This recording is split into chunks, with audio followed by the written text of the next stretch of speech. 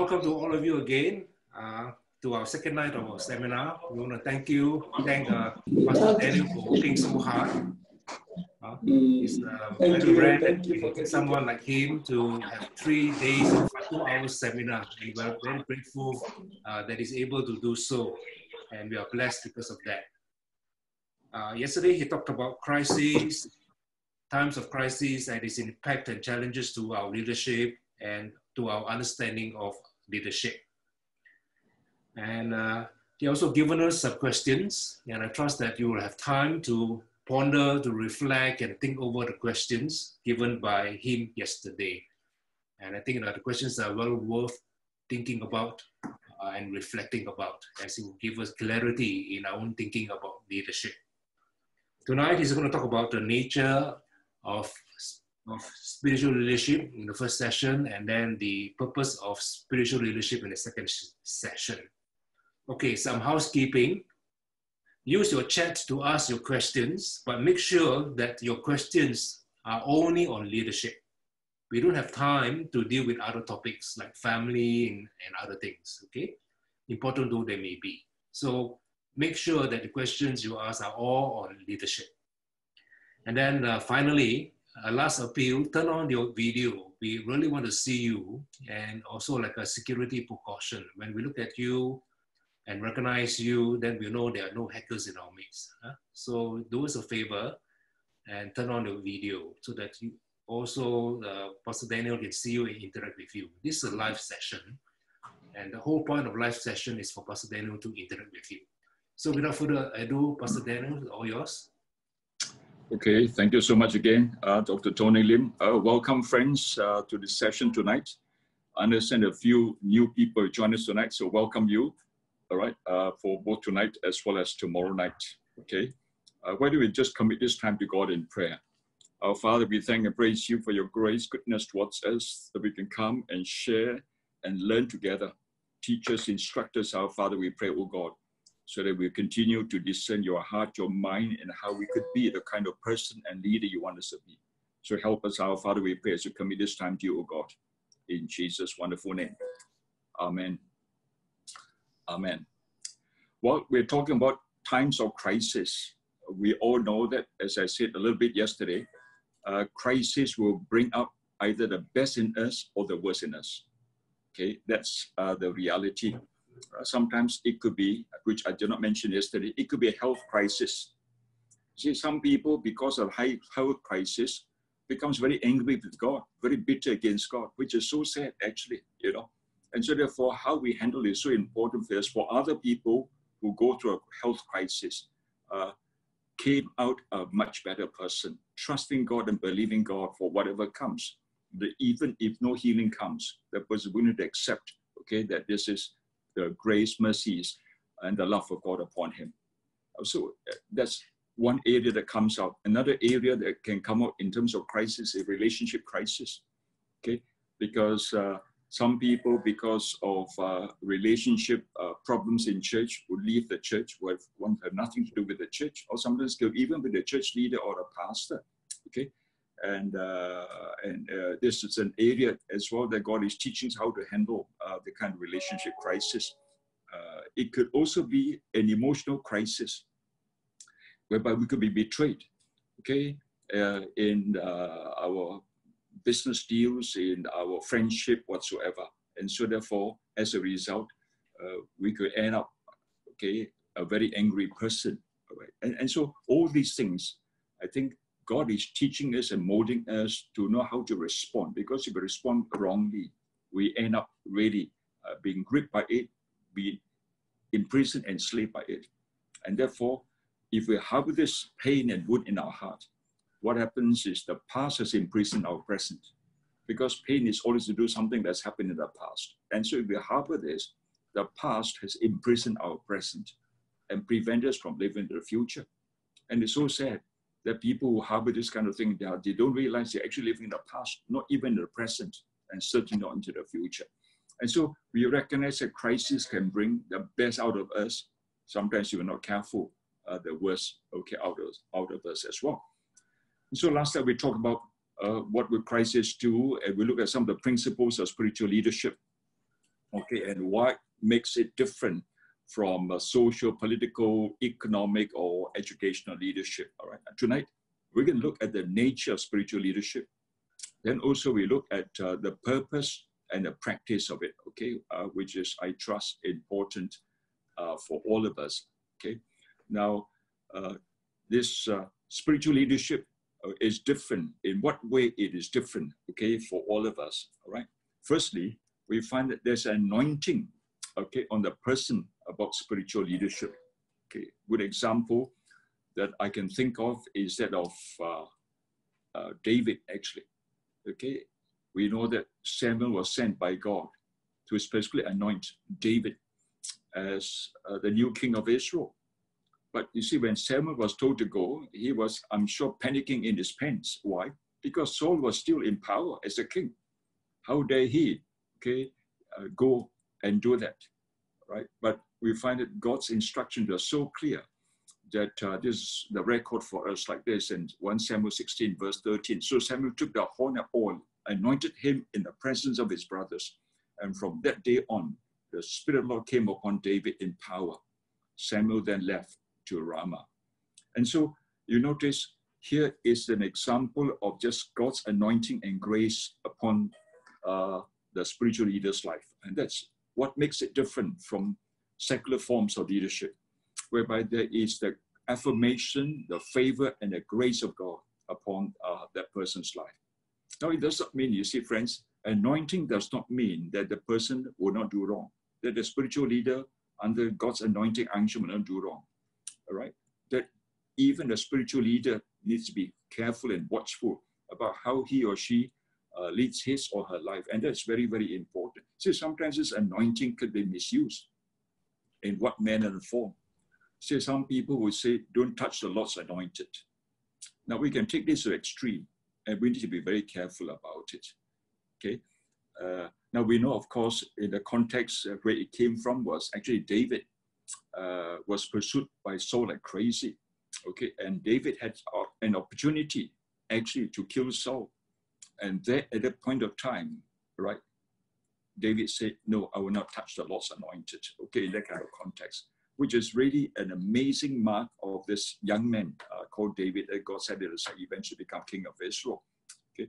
But you see, what happens is it does not mean that if we're anointed servant of the Lord, we will do no wrong, okay? And this accountability becomes very important. Humility becomes very important for all of us. We cannot demand from people, I'm the Lord's anointed, you cannot touch me. I think we shouldn't do that. As I said last time, leadership is not one of domination and control. It comes from a heart of servanthood that's important.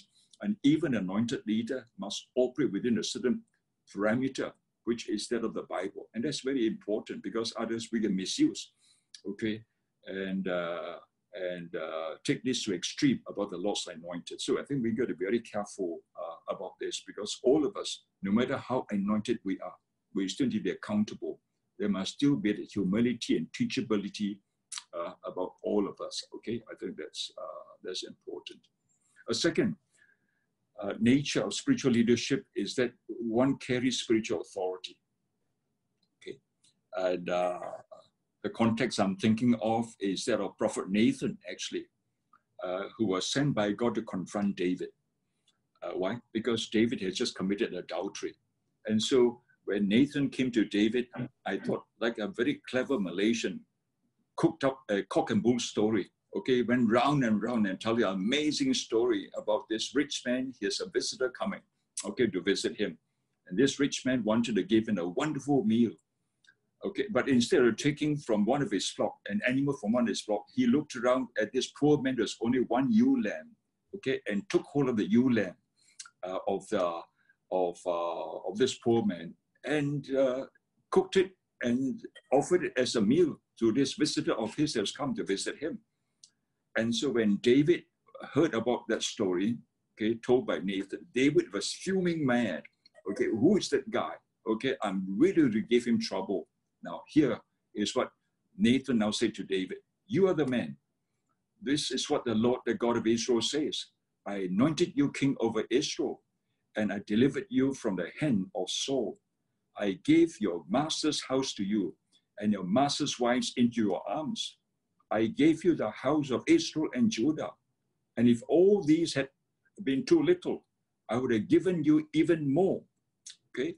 And why did you despise the word of the Lord by doing what is evil in his eyes? You struck down Uriah the Hittite with a sword and took his wife to be your own. You killed him with the sword of the Ammonites. Now, therefore, the sword will never depart from your house, because you despised me and took the wife Uriah the Hittite to be your own. So we know the context was David's committed adultery, okay, with Bathsheba. And so Nathan was sent to confront David.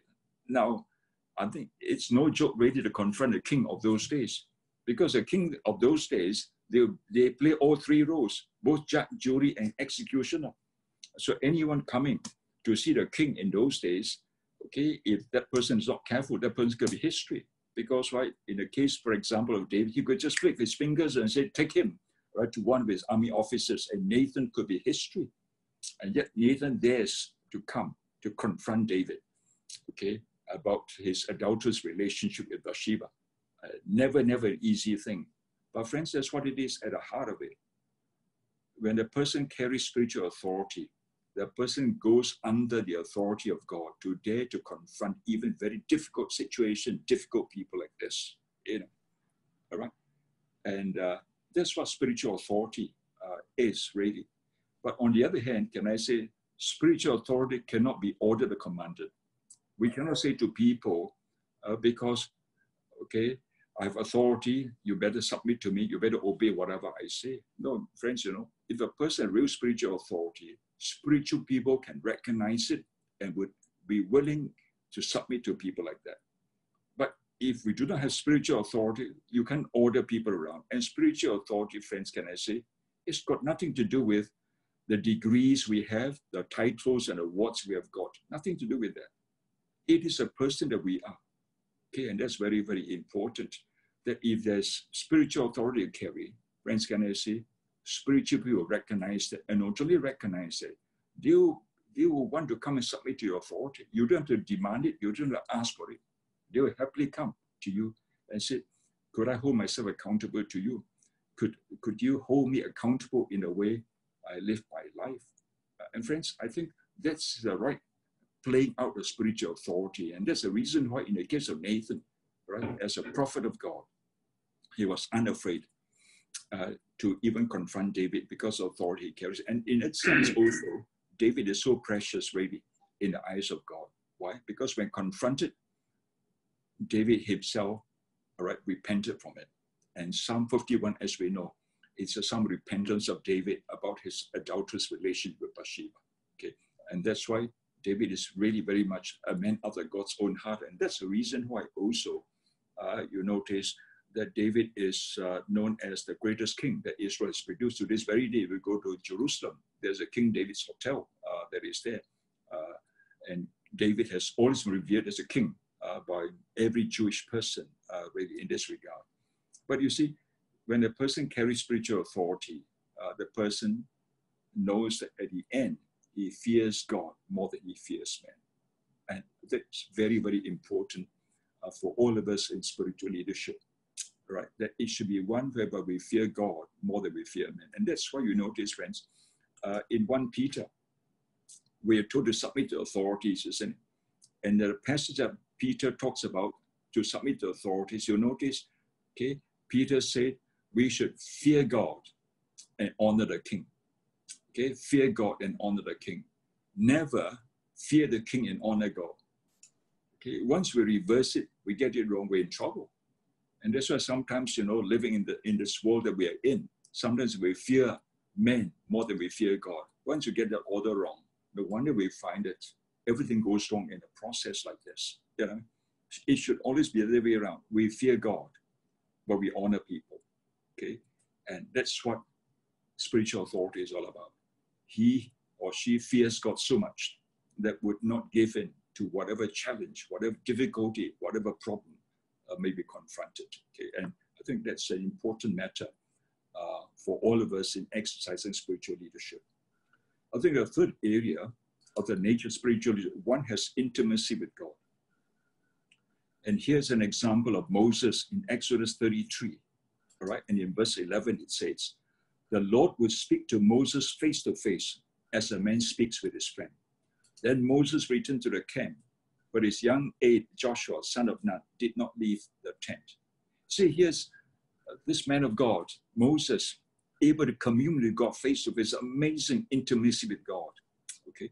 And that's what it is for all of us, actually, as we seek to want to grow in our spiritual leadership role and responsibility, right? That developing that close walk with God becomes very important for all of us, because when there's intimacy with God, we hear from God and we respond to what he will prompt, he will speak to us in this regard here, okay, for all of us. And that's the other part about Joshua being so precious. See, after his Sifu, so-called Moses, has left, see, Joshua will stay back. We will not leave the tent. He will spend time with God himself. I believe, friends, you know, Joshua had a fantastic early start in his life, valuing the presence of God, treasuring the intimate walk with God. And no wonder God prepared him so well in the coming days. When Moses would leave the scene, Joshua stepped into the huge pair of shoes that he's willing to step into. Okay, because why? I believe he's well mentored by Moses, and seeking the face of God, that is very important for us. You see, even the whole year intimacy with God, that we commune, we talk, we converse with God, okay, and God will speak to us. We must also understand that we don't hear from God correctly all the time, 100%. See, no matter how intimate our walk with God is, and this is where it teaches us about humility, okay? Because if we say, I hear from God correctly all the time and expect people to listen to everything I say, we are on actually dangerous grounds. And this is sometimes, you know, friends, I say to some intercessors as well, they're wonderful people, godly, really spiritual people, spend tons of time in prayer, that kind of thing, right? And it's great, and I value people. I treasure, I journey with people like this for many years now, and I really treasure the friendship and relationship. But sometimes, you know, as God has drawn us into this wonderful, intimate walk with God, God will speak to us, and increasingly we'll be able to exercise prophetic giftings, which is fantastic, right? And we release words from the Lord to God's people, to leaders of the church, even to the pastor of the church. And sometimes when we release a word to the pastor of the church, we expect the pastor of the church to carry it out fully and totally, completely. And when sometimes the pastor is slow, we start putting pressure on. And there's another danger we can fall into, friends. That sometimes because of our intimate walk with God, if we're not careful, not that it will happen, but if we're not careful, we can slowly become arrogant, actually, thinking that we hear from God correctly. Nobody hears from God correctly, only Jesus, unless we are Jesus. That's a different matter. And so even Moses, for example, he made mistakes. You know what I mean? That should keep us humble, and that's very important mark of spiritual leadership. Humility is an important quality that no matter how close we're with God, we got to recognize that sometimes we can still hear wrongly, all right? That will really keep us humble, okay? And so, but a spiritual leader enjoys time with God, would want to spend time with God. Is important. Then the fourth area, nature of spiritual leadership, is one whereby prayer is vital for the person, all right? A life of prayer is something that a spiritual leader would desire and want to as well. Modeling after the life of Jesus. We notice in Mark chapter 1, verse 35, Mark writes like this: very early in the morning, while it was still dark, Jesus got up, left the house, and went off the solitary place where he prayed. Imagine the Son of God himself would spend time with the Father like this, early in the morning while it's still dark. And then the lifestyle of Jesus we see here that Dr. Luke gives us a glimpse about, okay? That this is the normal lifestyle of Jesus, Luke 5:16. But Jesus often withdrew to lonely places and prayed. So it's a habit of Jesus, again and again, he'll quietly just put himself away from the crowd and from whatever else, and we just spend time with the Father, okay? Now, if Jesus, the Son of God, would do that kind of thing, I think it's a strong reminder to all of us to do the same as well as that prayer should be a lifestyle for us just more and more. Okay, that's important. In fact, I'm reminded very much by Dr. Billy Graham. Okay, he said once, actually when there's a life, of course, he said, I wish I had preached less and pray more. I wish I preached less than pray more. I think many of us, including myself, would say this so much the same as well. I wish we preach less, talk less, and we pray more and spend time with God more and just enjoy His presence and just have a wonderful conversation with Him. And so it's something we all learn. I'm learning, still learning, far from the fact that I'm a praying giant, as it were. We are all in the journey together. The wonderful thing is that we can journey together, okay, and allow others to help us along. And this is where, friends, in the whole area of prayer, right, we want to hang around people of prayer and people of faith. Very important. See, you want to grow in faith. I tell people, hang around people of faith. Don't hang around people of little faith, or even people with no faith. Because hang around people of little or no faith, whatever faith you could be sucked dry by this kind of people like this. You know, so you want to grow in faith, hang around people of faith. You want to grow in prayer, hang around people of prayer. Because you find that you begin to bathe in the atmosphere that will really help us to begin to own and desire the kind of heart of prayer, of intimate walk with God. Okay, and this is, friends, so that in a process, we begin to hear God just better and better over time by the grace of God. Really. Okay. I think the fifth area of nature of spiritual leadership is that the spiritual stature, okay, about that person. Okay, reminds me very much about the life of Jesus. This is what Luke writes for us. Chapter 2, verse 52. Jesus grew in wisdom and stature and in favor with God and man. A spiritual leader will grow in stature, will continue to develop in that area. Now, what is this stature that we talk about? Now, stature is nothing to do with height or our size, okay? But it is basically one standing before God and before people, okay? It reflects our character. It reflects us as a person in our journey of faith in life and how far we've attained, as it were. In our stature grows slowly over time, okay? We don't become a person of stature overnight, all right? And so I compared it to that of, say, mushrooms. Mushrooms grow overnight, but it also dies, okay, very quickly after that. Right? We're not growing mushrooms. We are growing oak trees. Oak trees, as we know, take a long time to grow. Okay, but we know that once it grows well and strong, it is able to stand whatever challenges, whatever pressure, whatever wind, whatever force it will come against it. Okay, and statues like this.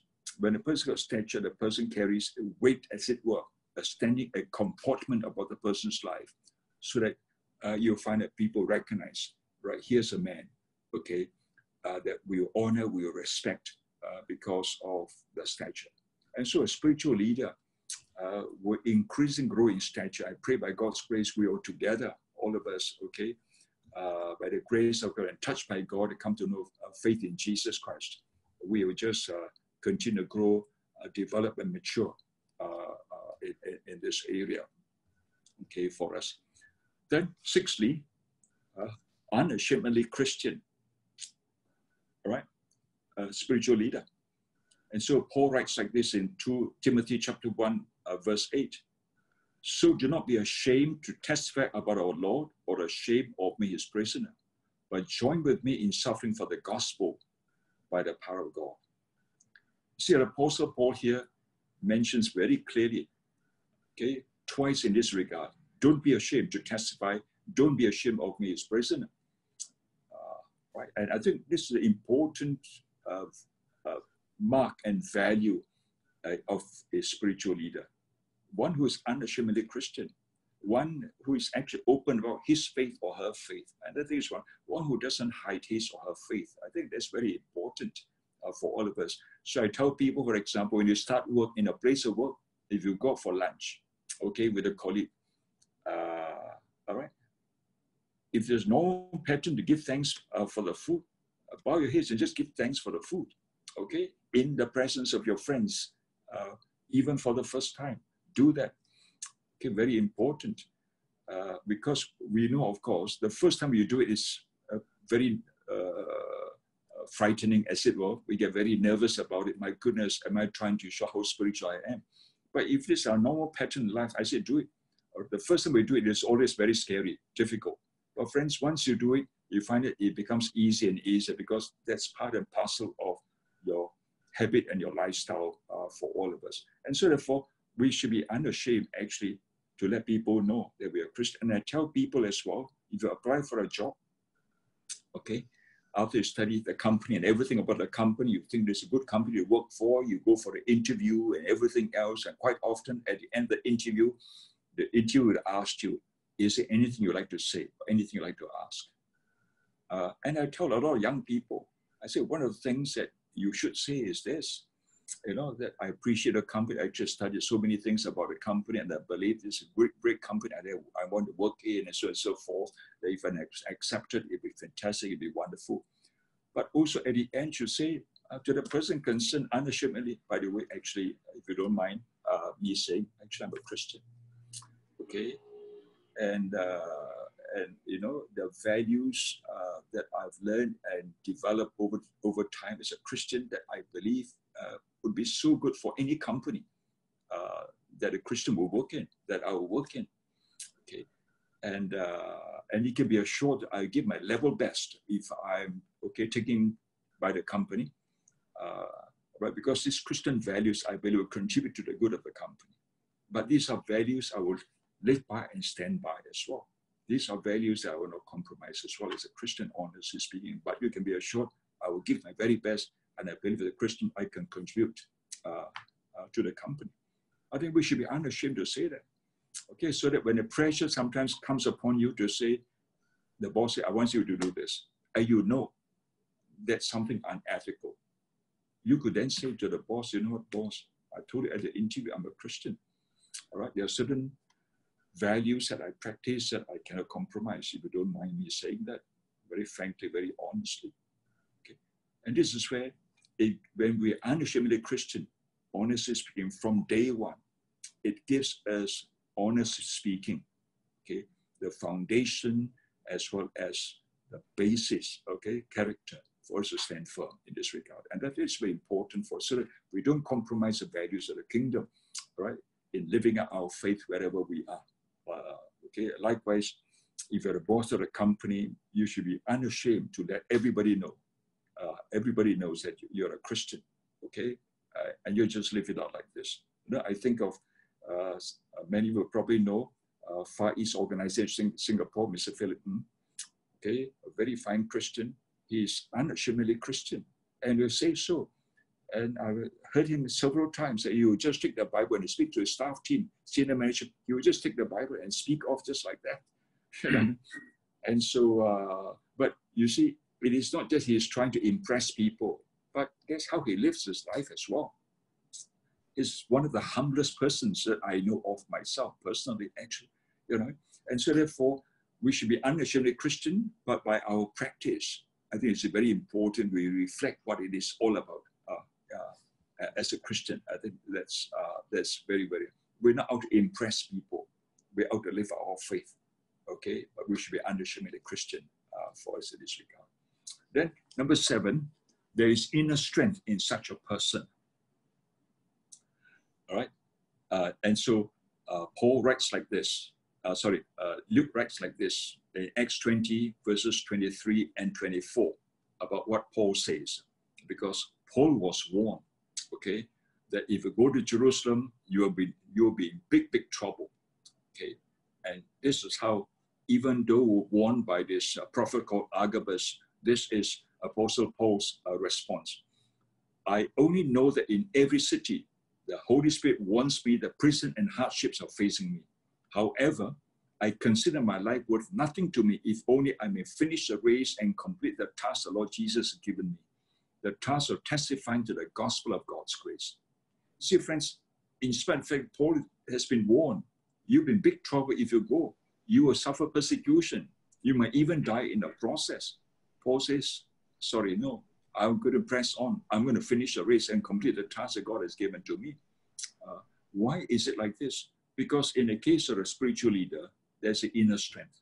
There's an inner resilience as well as resolve to want to fulfill God's call upon his life or her life.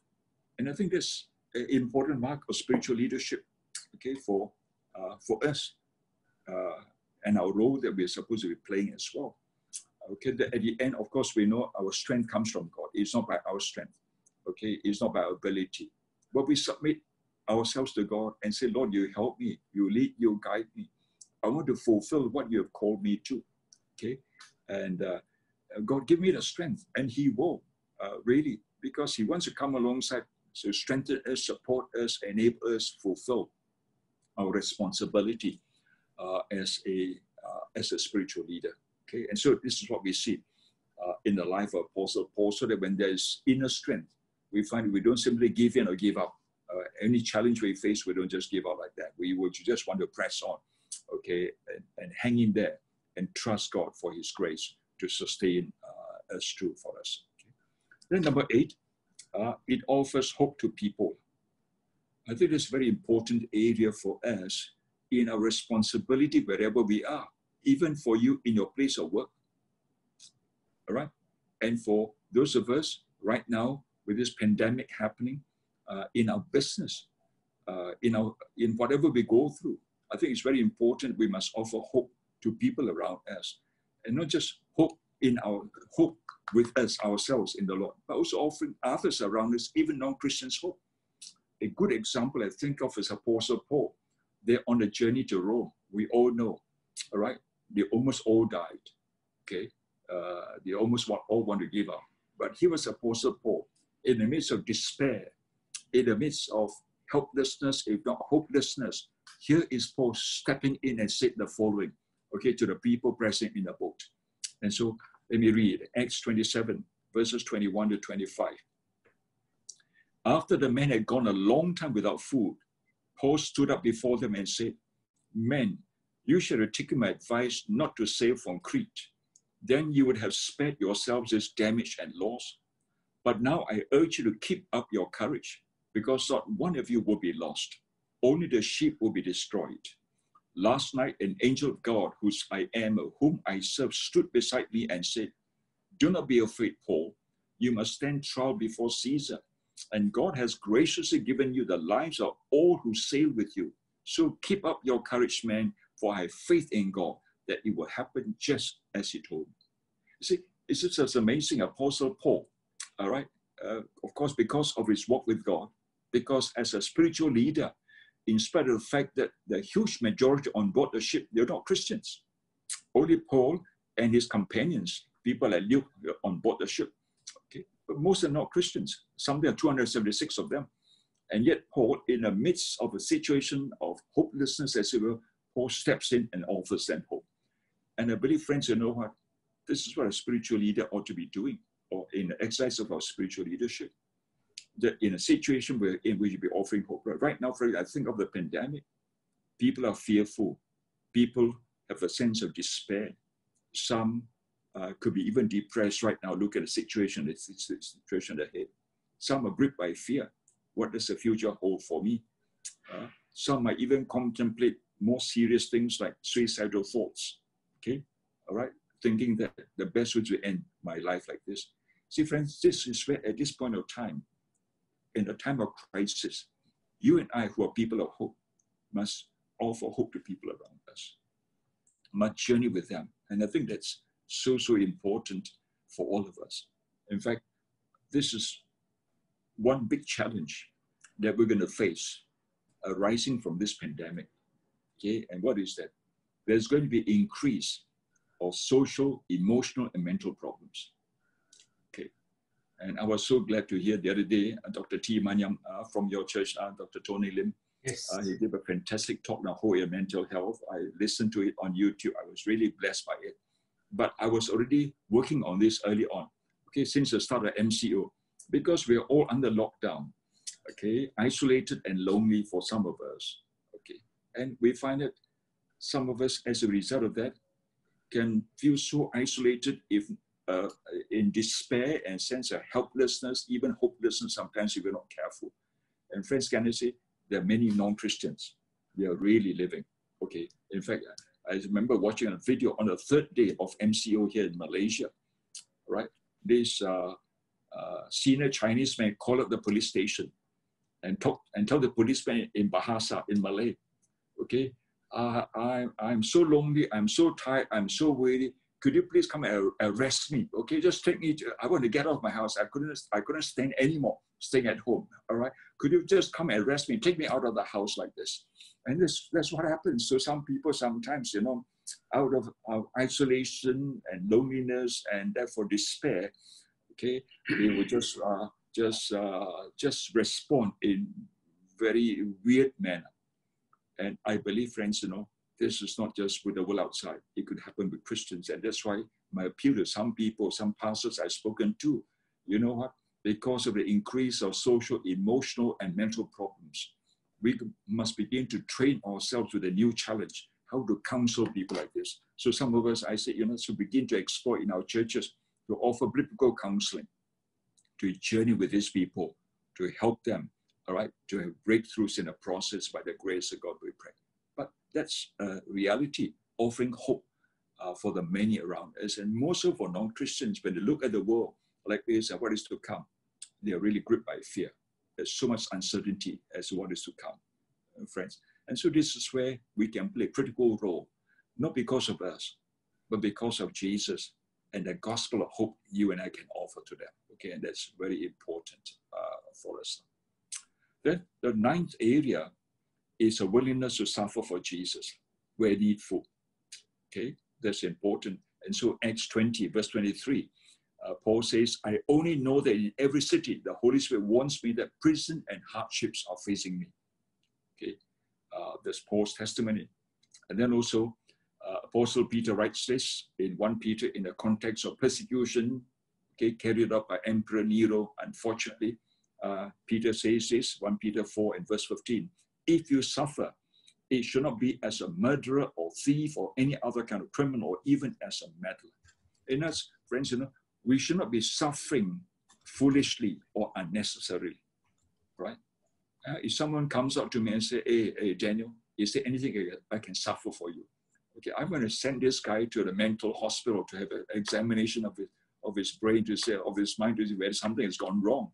Okay, now we shouldn't be looking for suffering or even unnecessarily courting suffering by purposely, you know, doing things that are wrong, doing things that will create, okay, a clash of personalities, and therefore, as a result in the process, we suffer. No, we shouldn't be looking for sufferings or suffering unnecessarily or suffering foolishly, as Peter here tells us.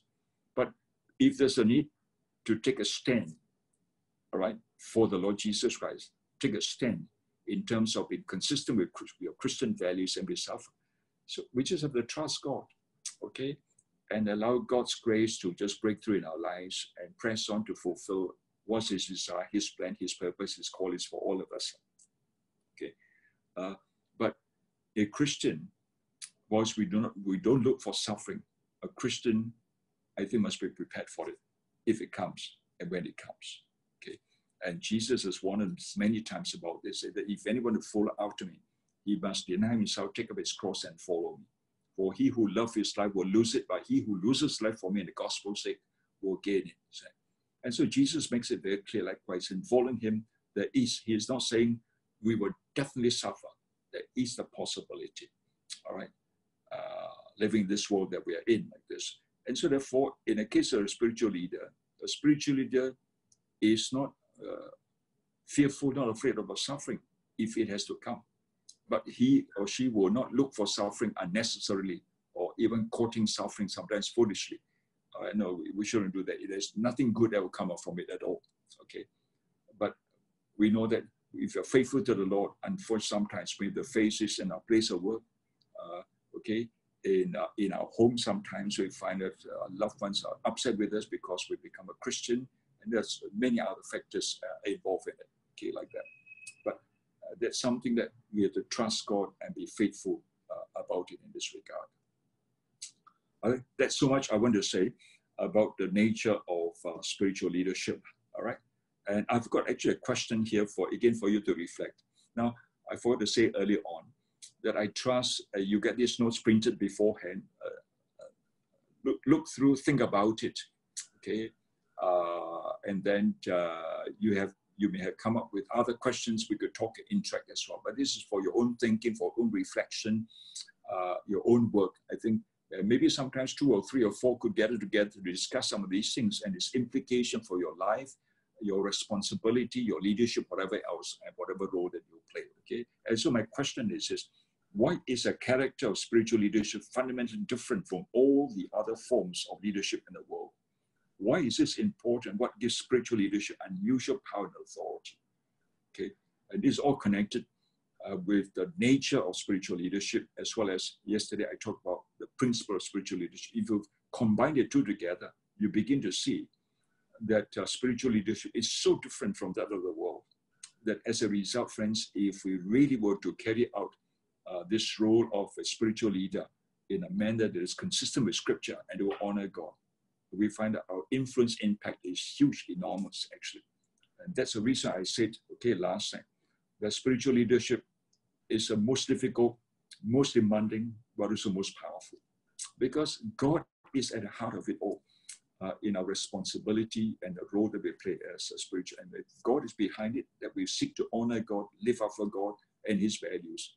I think there's God's hand and affirmation upon our lives. And this we can trust, okay? To press on if we will. Not in an arrogant, in a humble, servant heart and attitude manner, we press on to fulfill God's plan and God's purpose for us in our lives. Okay, I want to stop here, maybe pause for this point of time and may throw it open for questions if there is. There's a question here.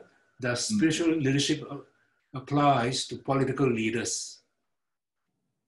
Yes, it can apply, actually. If that political leader is a Christian, okay, and desires to really honor God, of course. A fantastic example I think of is Abraham Kuyper. So Abraham Kuyper is a Dutchman, all right? He was a theologian before he became Prime Minister of Holland, all right? And amazing leadership he exercised in Holland. Today, if you know, Free University Amsterdam was actually started by him, all right, with his understanding of theology and everything else and weave together. And Free University, of course, today has gone really liberal now. But when he started, it was a brilliant idea from Abraham Kuyper, actually, right? And how he weaves his political thinking with his spirituality and his understanding of Scripture and of theology together. And so he played a fantastic part and a role, actually, in that regard. Okay, like that. So it's all possible, actually. In fact, for that matter, in any form of leadership, you could be leading your business and can be a spiritual leader because of your faith in Christ, and you seek to grow increasingly in your spiritual understanding, your maturity, your stature, your depth of Scripture, and how it works it through. And you find it eventually, you carry the kind of anointing and grace of God upon your life in the leadership company. Now, not that when you're a spiritual leader, with no problems. In fact, sometimes, you know what, when a spiritual leader, there may be more problems that you'll face. Okay, for example, since I'm talking about is a political leader who could be a spiritual leader. See, if you are a political leader of a country, you're also a real spiritual person. There are actually many challenges you'll face. Like, for example, okay, if you're hating the government, would you allow empat nombor, 4-digit, okay, to run in a country? Would you allow horse racing to run in a country?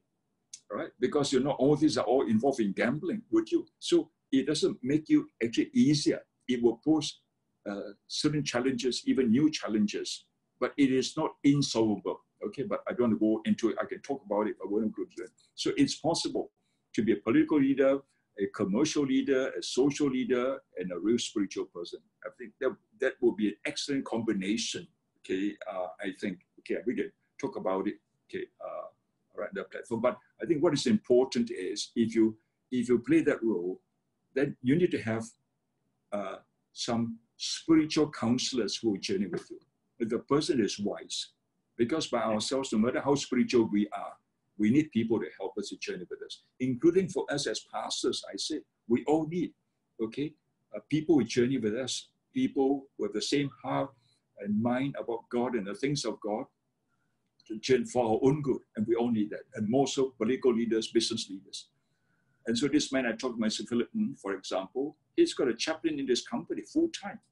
Okay, and I know him well as well. And so what a joy to see him there as an employee, praying, counseling, making available, and chapel once a week, every week. It's on like this, and it's open to all. Anyone can come for it. Yeah, one of the most formidable verses in the Bible is, touch not the Lord's anointed. But so how do we disagree and even disobey spiritual leadership? Wow. Well, the Reverend Dr. Tony Lim, please help us.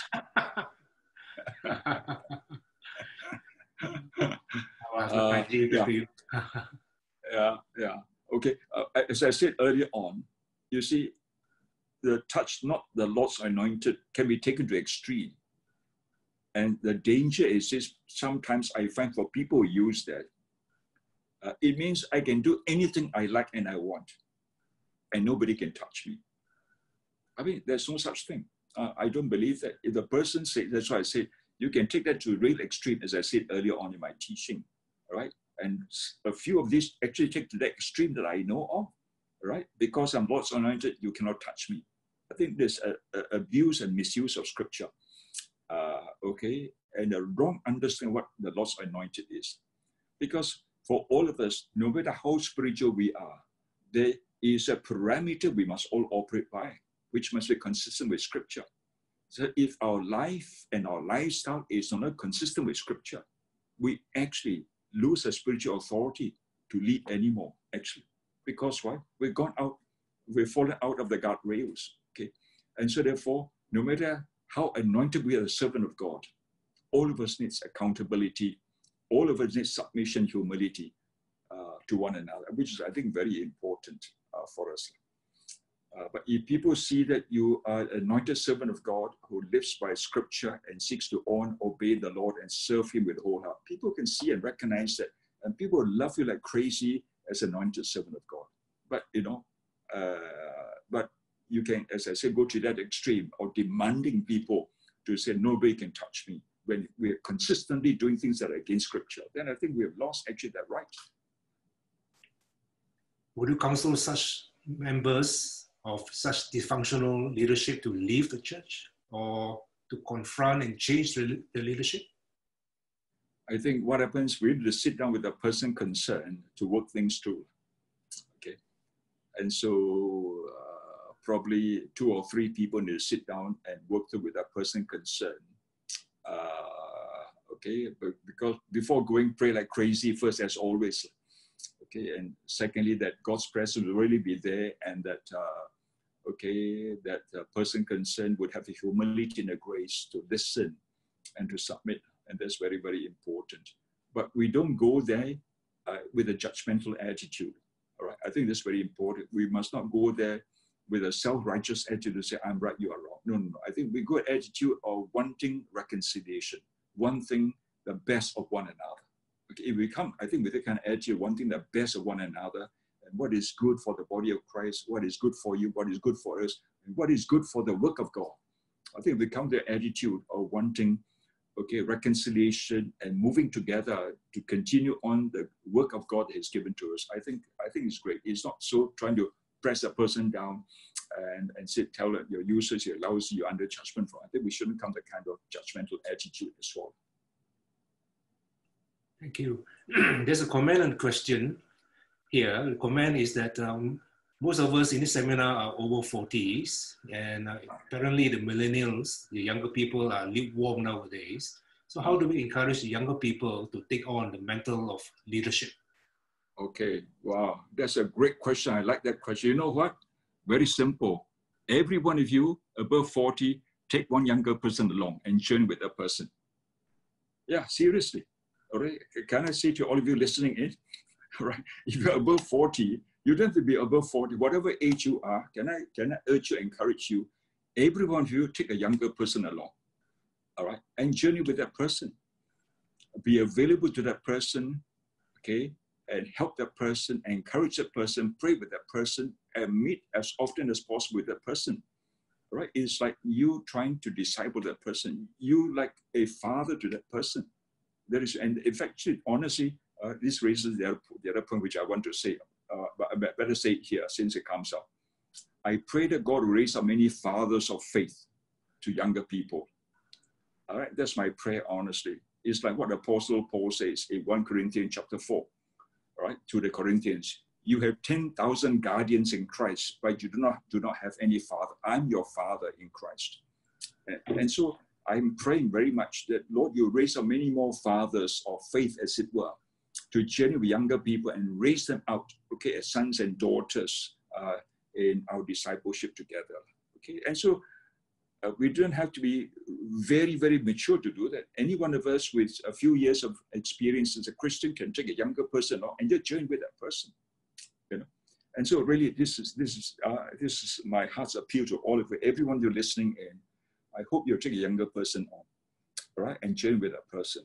Because, friends, can I say, many young people are crying for someone who could help them along, and that's the best way to prevent it from backsliding. All right, and be available to them, friends, can I say, not just for a season of time, available to them, if possible, for the rest of life together. I'll give you an example, and this is why I'm telling you, okay, since many of our pastors and leaders of churches, I think it's appropriate. See, I say to a lot of parents, if your kids are in teenage years, especially when they are 13, 14, 15, get them hooked up with another older, okay, uncle, okay, a brother with a brother, a sister with a sister, all right? So get your son, for example, who is 13, 14, hook up with, okay, a man who is 25, 26, 27, 28, all right? Okay, about 10 years or so older. Don't hook up with a 60-year-old man, that's too old, right? Because you'll find that when they're 13, 14, 15, 16 onwards, you'll find more and more they want to move away from the parents and hang out with a peer group. But they actually don't mind hanging out with one or two uncles, okay, who are about 10 years older, who have a real desire and love for younger people and would spend time with them. And so we have seen this actually in DUMC, which I'm encouraging a lot of churches to do. All right, we have seen this, that many of the youth in DUMC are hooked up with several of these men who are older, this younger youth, male, older, okay? And today, these young boys, for example, they are already married, have children. They still hang out with these so-called uncles, okay? And run to them time and again for whatever need, whatever problems. And because of the journey together, you find that these people who have together become young men with young families, have held on their faith, have continued to press on, be faithful to God. And now I'm challenging them. You now likewise do the same with other younger ones. And so I thank God. We got someone just 23 years old. He's purposely, very smart guy, first class honors in law and everything, purposely spends time with 18-year-old. And he takes a cell group with 17-year-old. He wants to journey with them together for as long as possible. So that if we can all do that in our churches, friends, can I say, the sort of falling off is so much less than sometimes sadly what is happening today. So can I challenge you to do it? Because I do that as well, friends, can I tell you? Because I've got something 9 mentoring groups. One of my mentoring groups are all young working adults, very smart, sharp young working adults. I take them on a journey with them. And I tell them, you do the same as well. And take on younger people and do the same as well. But I tell them, you don't have to take as many as I take. So normally my mentoring groups, I've got about 12, okay? I don't call them discipleship groups, okay? I call them mentoring groups. And there's a difference between discipleship groups and mentoring groups, all right? And so I say, you don't have to take as many. You can take 2, 3, or 4, whatever you're comfortable, and journey with them, okay? And becomes a very powerful, in that sense, link every step of the way, okay? To our senior group. If we can all do that and together we journey, I think the loss to our church and to the kingdom will be so much less than sometimes we leave it on their own to try to wrestle out about their journey of faith and the walk with the Lord. Okay, one last question.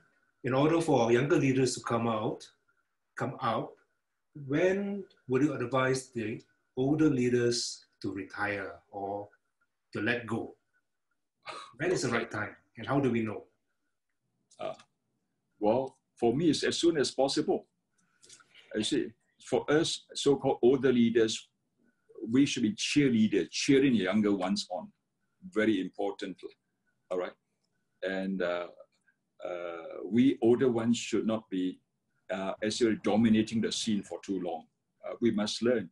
And so we must give opportunities for younger ones to surface, to grow, okay, in their faith, as well as in their giftings, whatever else, okay, like this. And this is also due to the security of the older leaders, even for us as pastors, for example. You know, sometimes as pastors, we put a young fella up to preach, 23, 24 years old, there to preach. My goodness, he did a fantastic job. And everybody in church would say, wow, pastor, that guy really preached well. But you know what, sometimes as a pastor, senior pastor, you feel threatened. My goodness, this young Chico is doing better than me. I better not give him any more chance left. You know, which is so sad, you know. This is a reflection sometimes, you know, of our own insecurity, that we need to repent, ask God for forgiveness. That when we see really, okay, a diamond, maybe a very rough diamond, we should help to really polish it, okay, and give them opportunities, okay, and platform to really begin to grow in that. And our job is to help them to move on to the next level, which is, I think, so important. So we ourselves, as leaders, got to be secure. Secondly, we got to be sensible to know what to do, how to stretch, okay, as much as possible. Thirdly, we got to be supportive as much as possible, all right? Every one of us got to have a timeline that we run by. So when it's time to pass on, we should pass on. But you see, I also say the older people. I remember preaching in this church in London, and this 74-year-old man came out to me that I knew before. And he said, you know, Pastor Dan, I think in your sermon, you're speaking to me. You're preaching to me. I said, no, I'm not preaching. I said, God is speaking to you. He says, I'm 74 years old. I'm chairman of the church council. By the 31st of December, I plan to resign, hand over younger people. I wash my hands clean. That's it. I finished my task. I said, Jim, I'm going to kill you if you do that. I said, you know, my goodness, you may be 74 years old, but you know, there's still many good years left in you, my friends. Okay, and there are 4 powerful things you've got in your life. What are they? Firstly, okay, your whole area of your understanding of Scripture, which is so important. Secondly, the gifts that God has given you that you hold over the years. Thirdly, what happens is that your maturity in the Lord. And fourthly, your experience that God has given to garner over the years. Hey, and that's my burden. Actually, sometimes I see some older people, they hand over leadership or hand over everything, and then they end up by just coming to church every week, and that's all they do. Which to me, I think is such a loss to the kingdom. Because you've got all these 4 wonderful things. Why you throw it away just like this? I said, you know what? All right, you may hand over younger people to lead or to do whatever. Great, but run with them. Right? Journey with them, come alongside them, run with them, encourage them, and take them on and mentor them. Okay, spend time with them. Right? And if you do that, then you're using your gifts and you're really imparting what God has given to you to them. Okay? And do it all the rest of our lives, which is, I think, so important. Because otherwise, weekends we come to church, it's all about all we do. What a waste of the kingdom of God. You know? And so, can I urge all of us at every level, if we do this to the generation after, we find it to be so powerful in the overall work of God's kingdom. Well, thank you very much. That's all the time we have for questions during this part of the seminar. But don't worry, your chat is saved, and all the questions that are not answered will be given to Pastor Daniel for him to answer in his own good time. So now we give back the time for Pastor Daniel to go on to his next session. Okay. I'm going to talk about the purpose now of spiritual leadership. All right. And this is unique, as I said, as always, compared to that of the world outside. Okay. What is it? Firstly, is to bring in God's shalom to people and society. Okay. And so in Numbers chapter 6, verses 24 to 26, that we are so familiar about, these Aaronic blessings. Let me read again. The Lord, Aaron was asked by God to say this to the people of God. The Lord bless you and keep you. The Lord make his face to shine upon you and be gracious to you. The Lord turn his face towards you and give you peace. The word peace in Hebrew is the word shalom. And it's a great word, actually, a fantastic word. That sometimes in English, the word peace don't capture it as well. But, you know, I believe many of us are well taught in scripture. The word shalom is not just the peace that we understand. It is actually wholeness. It is actually well-being. It is actually completeness in one's life and living. Okay, and that's what, friends, you and I should be doing, really, in a responsibility in giving leadership. All right, that we must bring God's shalom, God's peace, God's wholeness, God's well-being to people in society. Right? It is not just, I believe it is not just to the people of God. It is not just meant for us only who are Christians.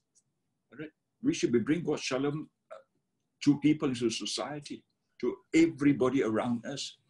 All right? And I think that's important for us as a spiritual leader. Because you see, a spiritual leader does not only care for the people of God. A spiritual leader, if he's spiritual or she's spiritual, will care for everyone. Whether you're Christian or not, it does not matter. And is concerned about bringing God's shalom to everybody like that. Okay. And so when we bring God's shalom, it means that there is a real sense of unity and oneness amongst everybody. A real sense of belonging, a real sense of ownership, a real sense of participation, a real sense of that we're one big family together. And that's really my prayer for all of us as spiritual leaders. That's what, friends, I say to CEOs of companies. You know what? Your responsibility, the company, is to build your company into a family. So that everybody in the company, Christian does not matter at all. In fact, most of them were probably not Christian. All right? They must feel that they belong. They must feel this is a community they are part of. They must feel acceptance. All right? They must feel a real sense of ownership, because that's what a family is all about. And I said to them, if you can build a company like this, an organization like this, you're in for a fantastic run in terms of leading your company. Okay. And so that's my burden and concern for all of us in our leadership. It doesn't have to be in church context. It could be in company context, organization context. It could be an NGO that you're involved in leading and running, to ensure that by the grace of God, you want to see God's shalom coming upon everyone. Muslim, Hindus, Buddhists, Christians, Taoists, whoever they may be. I think that's important for us. All right, that should be the goal that we decide at the end of it all. Now, the second purpose for us is to lead people to encounter God personally. All right, it is not enough, friends, for we ourselves who are Christians and other Christians to encounter God. We want as many people as possible to themselves encounter God as well. And that's how David puts it interesting in Psalm 42 in verse 4 about his own experience. David says, "These things I remember as I pour out my soul, how I used to go with a multitude, leading a procession to the house of God with shouts of joy and thanksgiving amongst a festive throng." Of course, David here was talking in the context of he leading the Jewish people, all right, the Israelites, okay, into the house of God in praise and in worship. But again, I want to extend this larger than that, all right, that our job responsibility as spiritual leader, all right, that you could be CEO of your company, so you can be a spiritual leader, and you want to see really as many of your staff encountering God himself, herself personally. And so you want to pray that God will use you, right, to be an agent, to just usher in the presence of God in a situation like this. And therefore, for example, I say to them, pray for your staff regularly and pray that God will give you divine appointments and opportunities for you to engage with them at a personal level.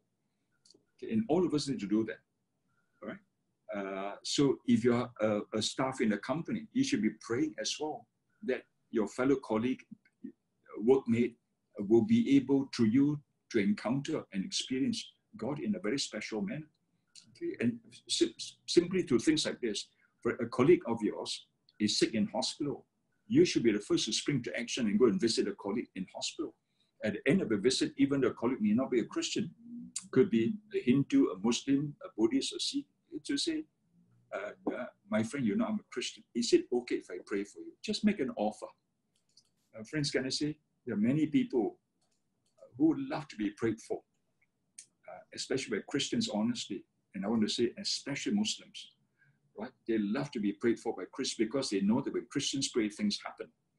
And just make an offer. If they say no, that's fine. You know, no need to be offended by it. But make an offer. You find that so many delighted to do that. And sometimes when I go hospital visitation, I do that as well. Okay, I turn around other beds and look around, and I want to connect with them through eye contact. If they do, I go up and say, hi, what's your name? Or talk a little bit, that kind of thing. And then I will introduce, by the way, I'm Daniel, I'm actually our pastor. Is it okay if I pray for you? And some of them were delighted for us to pray for them. And so you want to draw people in, and prayerfully by the grace of God, they will experience something of God and His presence, if not of His power at work.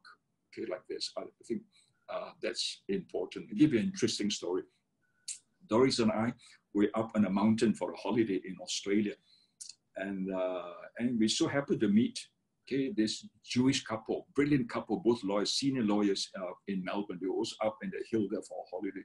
Chatted tall, and of course, introduced myself to him. Actually, by the way, I'm a pastor. So talk.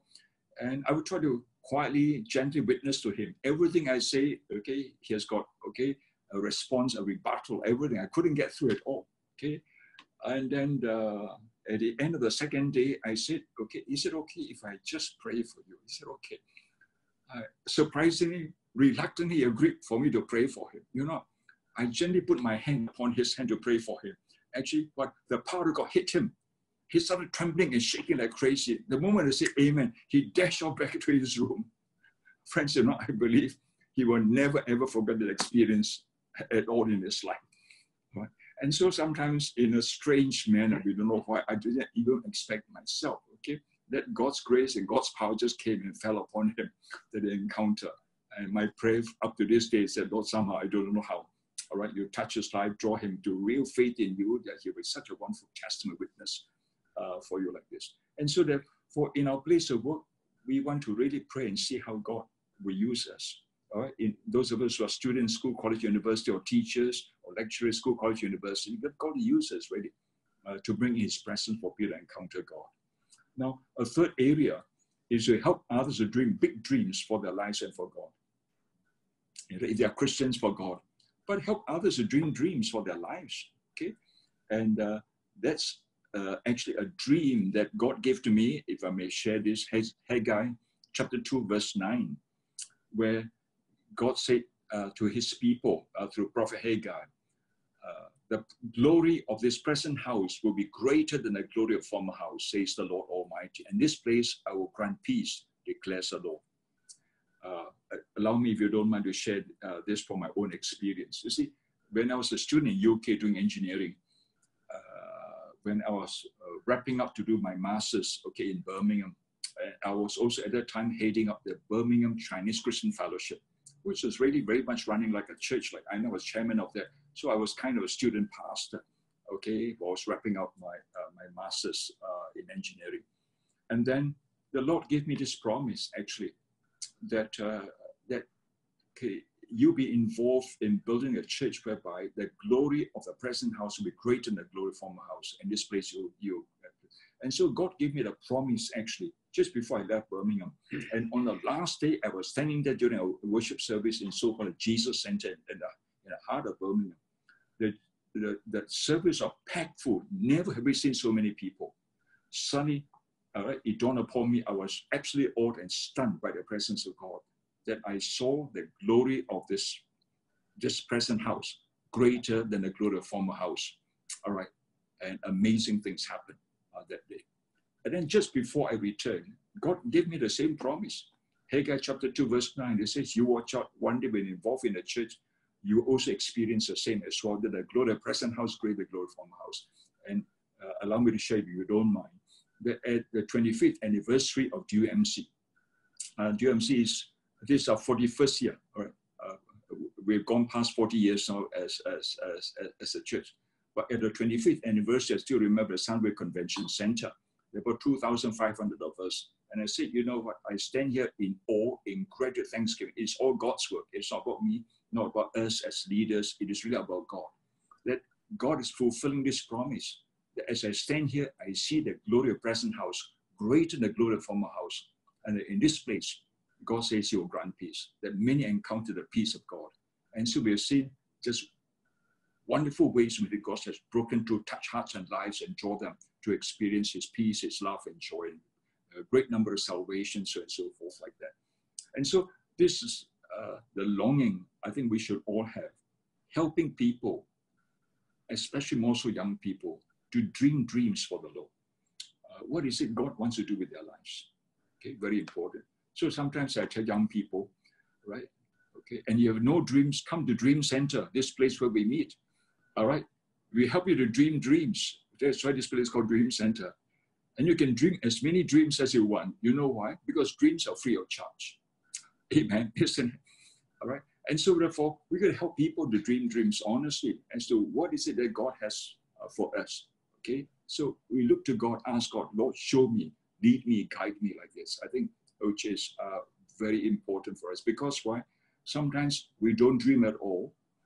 All right. And therefore, we live actually wasted lives. And that's my concern. And for us, okay, maybe a question I will ask, okay, you all listening in, tuning in, is where is the greatest treasure that's to be found in this world? Okay, let me repeat. Where is the greatest treasures that are to be found in this world? Okay, it is not in the diamond mines in South Africa or the oil fields in Saudi Arabia. The greatest treasures are found in the cemetery, the graveyard, because there lies all the treasures, okay, that are not mine at all. For example, there are many books that ought to be written, were not written, taken to the grave. There are many songs and poems and compositions and so many things, okay, that should have, right, been, okay, written and composed and so forth, we're taken to the grave, you know. And so therefore, we all need to be challenged in a fresh new way, okay? That there's so much potential in each one of us, and let's dream together, okay? And therefore, for those of us, I think, who are older ones, as I said, we should journey with younger ones and help them to dream dreams, okay? Not just their own personal ambition, whatever, but under the Lord, seeking the face of God together, journey with them. What is it God wants to do with your life? And how can you live it out in such a manner that at the end of it, when you look back one day, you could say like what Apostle Paul says, I fought a good fight, I finished the race, I've kept the faith. What is in store for you is a crown of righteousness. Okay, all right? That if we could do that, I think it is so fantastic, so great. You never know, all right? You never know what it is. I think of my friend, okay, Ravi Zacharias, as we all know, just passed away a couple of weeks ago.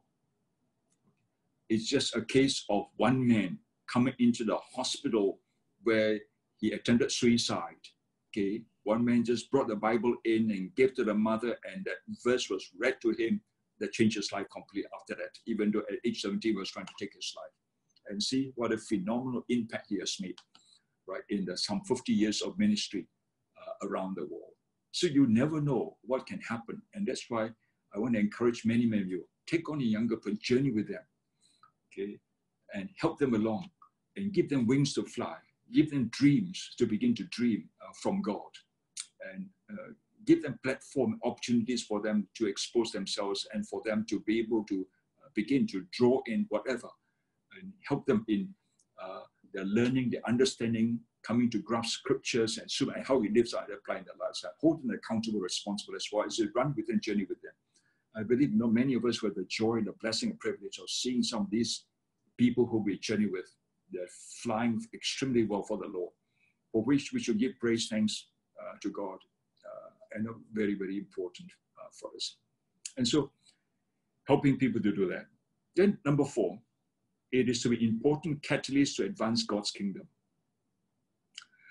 Right. The spiritual leader is always concerned about how God's kingdom can advance. and that we should be a catalyst in this regard. And so Matthew 13, verse 33, Jesus told them still another parable.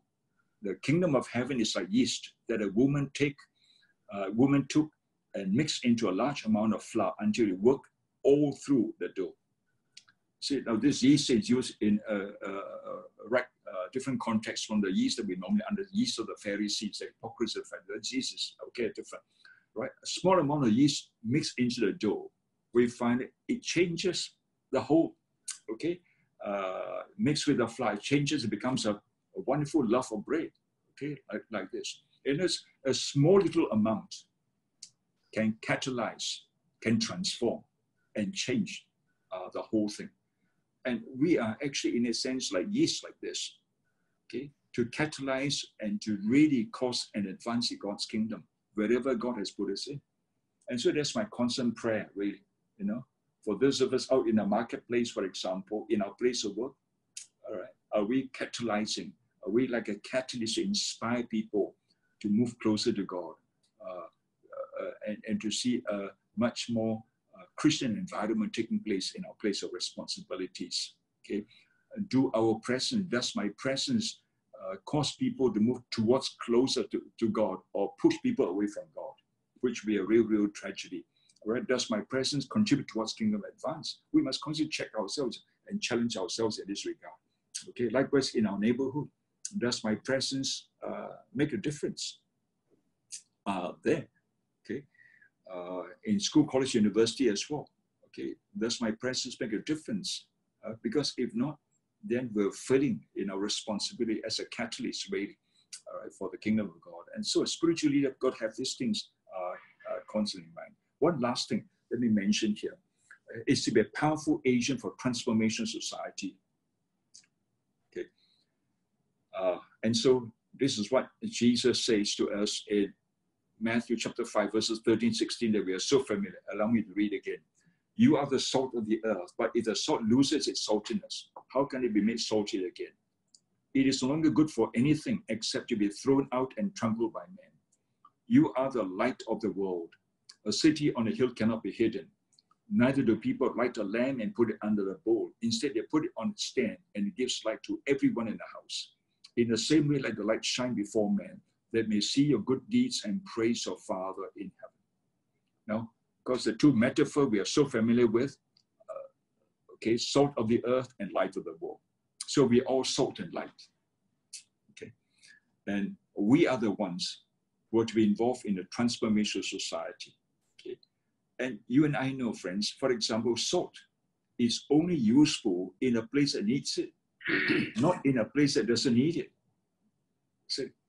And so sometimes this is my concern, if not really worry and burden, because sometimes we Christians, we tend to hang around very much by ourselves. If we hang around just by ourselves as Christians, nothing wrong with that. But you know what? If we are salt of the earth, then we are salting one another. Okay?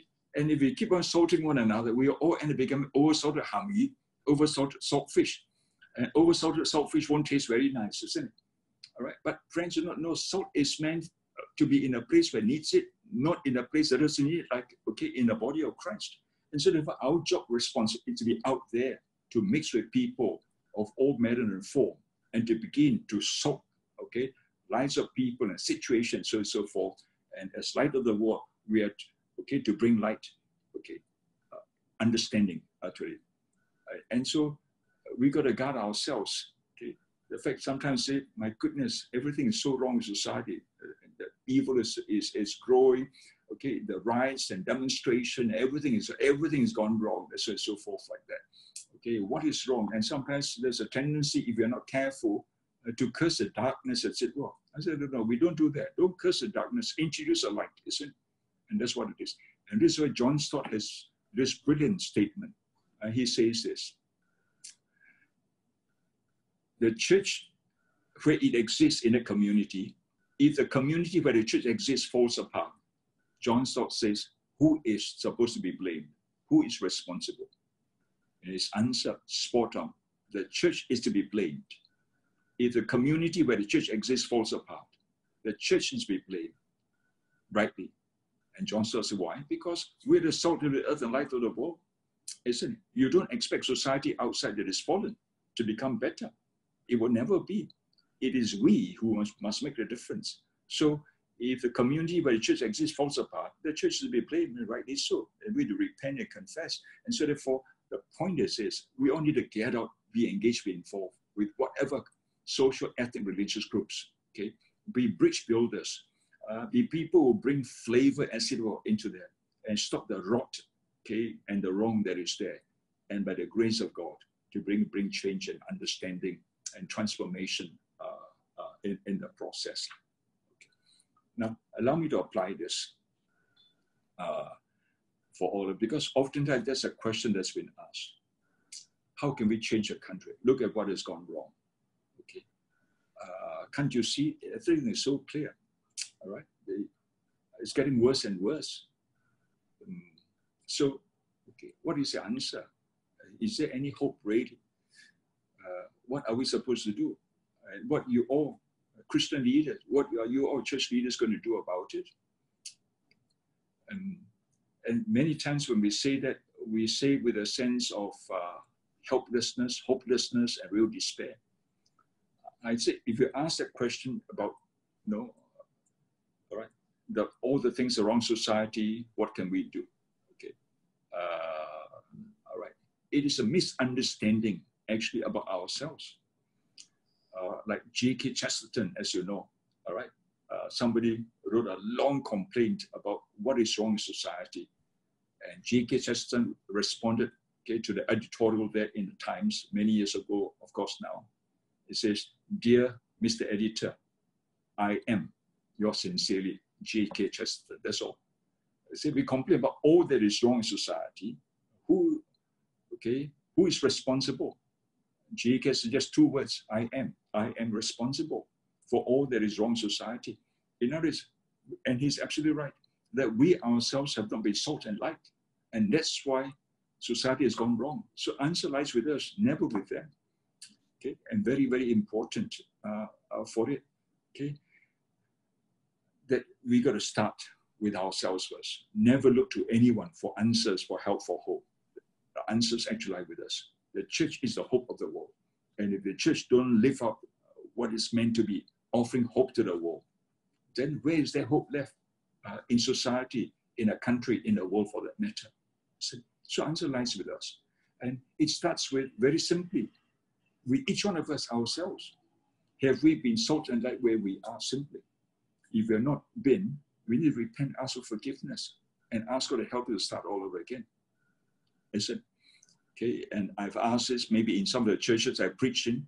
I've said this, so given a chance to start a church all over again, I said, I'm going to start a church like this. In the first year, I reach out to one person, lead that person to faith in Christ. I will disciple that person nicely and properly. Next year, the two of us go out. Each one of us lead one to faith in Christ. Now becomes four of us. I will disciple all three properly, nicely. Then the following year, four of us go out. Each one of us lead one to faith in Christ. Now 8 of us, I disciple all 7. And so if we do this simple math like this, first year 2, second year 4, third year 8, then 16, then 32, then 64. Okay, how many years will it take to win a world of 7.5 billion people to the Lord and see their lives totally transformed to the glory of God? How many years will it take? Friends, and I preached and asked this question around the world. In fact, in the church in China, in Shenzhen, China, I preached in. Within 20 seconds, this young Chinese guy put up his hand and said to me, "Pastor Daniel, you know what? When you hit 30 years, you have touched 1 billion people. 31 years, 2 billion. 32 years, 4 billion. 33 years, you are home. You touched 8 billion people." All right. And I said, "Young man, smart guy, spot on, absolutely right, indeed." You see, friends, even starting with yourself, in 33 years, you can actually change the whole world. And that's why, although Jesus says to us, we all know Matthew chapter 9, the harvest is plentiful, but the workers, the laborers are few. But he also says in John chapter 4, right, in verse 35, Jesus says, "Do not say 4 months more and then the harvest.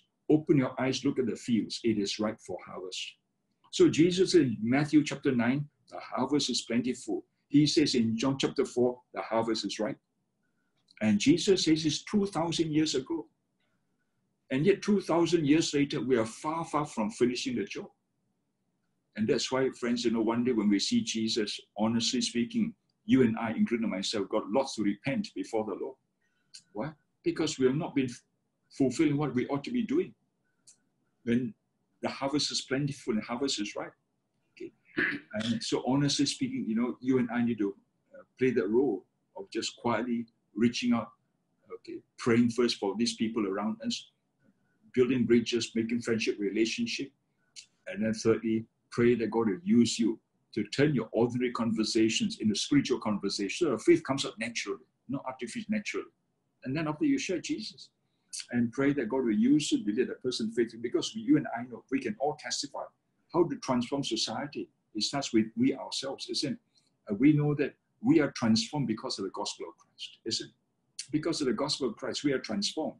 Okay, and transform people will be the best people who help to transform society. All right? And so therefore the answer is with us.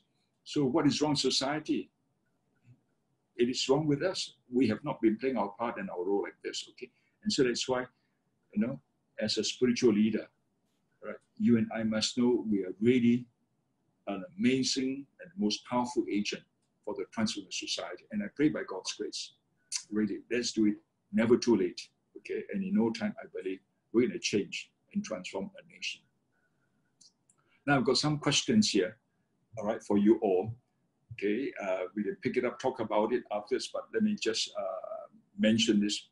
In what ways have we exercised a measure of spiritual leadership where you are? How has that made a difference to the lives of people around you and to the kingdom of God?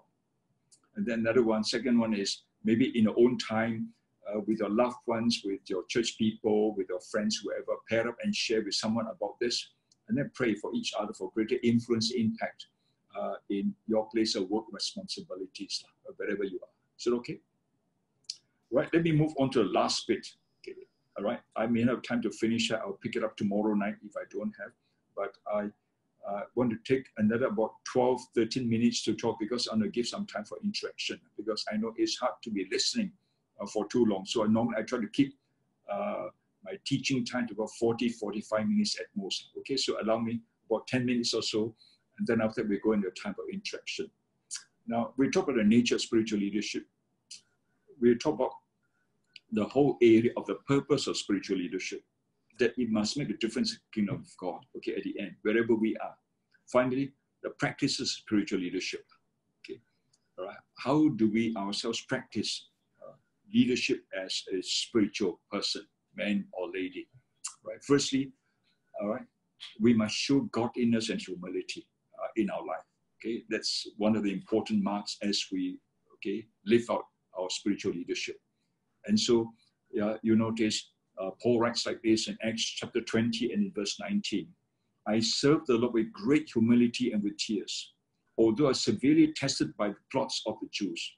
See, Paul, in spite of all the pressures and all, okay, the weight upon him, Paul says, I continue to serve God with great humility and tears. And that's an important mark of a spiritual leader. On one hand, real spirituality in terms of godliness, but on the other, humility. Okay. And it's something that could actually be seen and experienced by people. See, a humble person is a very personable person. And this humble person connects with everybody. Doesn't put himself herself above other people. Comes down to whoever and connect with people like that. But this humble person is teachable. And that's why this quality is so much talked about in Scripture. All right, and that's why in two passages of Scripture, both in 1 Peter as well as the book of James, it tells us God opposes the proud but gives grace to the humble. And so when there's humility, we find it draws the grace of God in a wonderful. And I like what actually Mother Teresa says in one of her quotes. She says this: if you are humble, nothing can touch you, neither praise nor disgrace, because you know what you are. Okay, let me repeat. If you're humble, nothing can touch you, neither praise nor disgrace, because you know what you are. See, she did not say because you know who you are, but because you know what you are. What are we? All of us are people with feet of clay. We are all very ordinary people. That if we all do well and become so-called world famous, it is all because of the grace of God, not because of us. It is because of God's mercies, grace, and goodness. Okay, and so that, friends, you know, all right, if we are praised, we will not become sullen hated, because we are very ordinary people who have been raised up by God, right? As I said, people with feet of clay. And so if you are praised, all right, praise will not destroy us, okay? Because this is just a grace of God if we are. But on the, if we are disgraced, it will not crush us, because we are just ordinary people as well. So whether praise or disgrace, it should not affect us whatsoever if we are a humble person. And I think Mother Teresa reflects that so well, really, in her life. There's so much grace and humility in her like this, isn't it? All right? Anyone, if you ask anyone, Christian, non-Christian, who do you think will be a global icon of humility? I think most people will say Mother Teresa, is it? And so it's important for us as spiritual leaders, showing godliness, real spirituality on one hand, on the other hand, humility. That's important. Okay. Secondly, shows grace and generosity. And so 1 Peter chapter 3, verse 9, where Peter writes, do not repay evil with evil, insult with insult, but with blessing, because to this you were called, so that you may inherit a blessing. Okay. And so when people are unkind, unjust, you should maintain a big heart. It's okay. Forgive them. Move on in your life. Okay? And don't be so offended or upset that you will find an opportunity to try to hit back at them. It's okay. You just move on in your life. And this is a fantastic mark of a really wonderful spiritual leader. On one hand, extending grace to people, but also generosity. Generosity not only in terms of resources you give to them, you offer them, you bless them, but also generosity of heart and mind. When people, when you are offended, it's okay, it doesn't matter. Let's move on.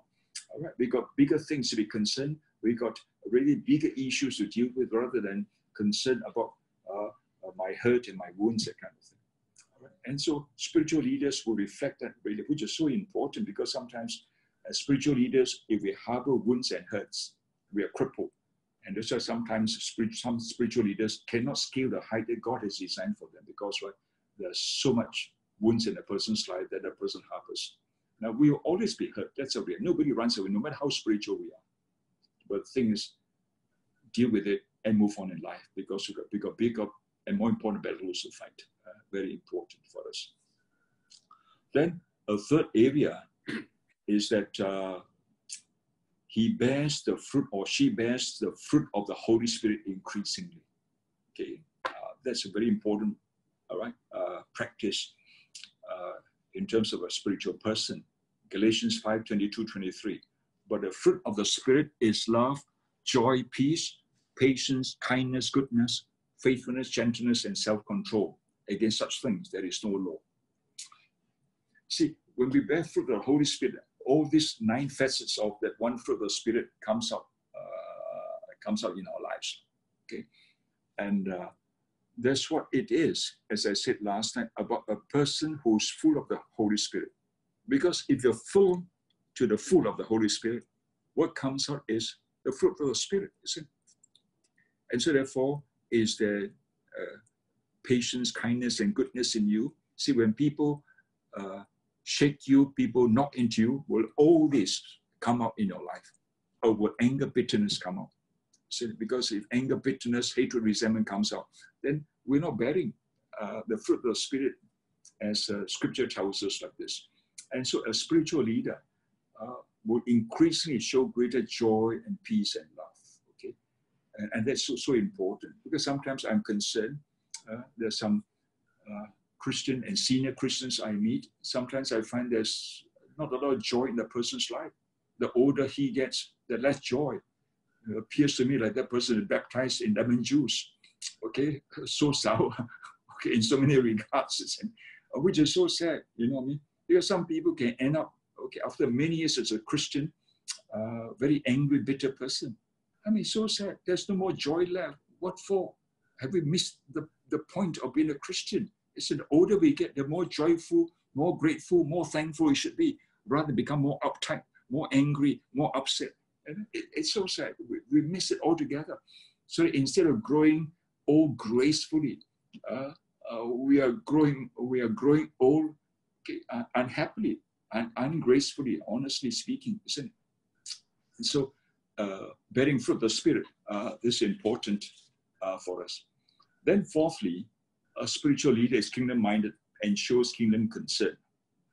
Okay, so always think about the kingdom of God, which is what it should be all about, and also a real kingdom concern.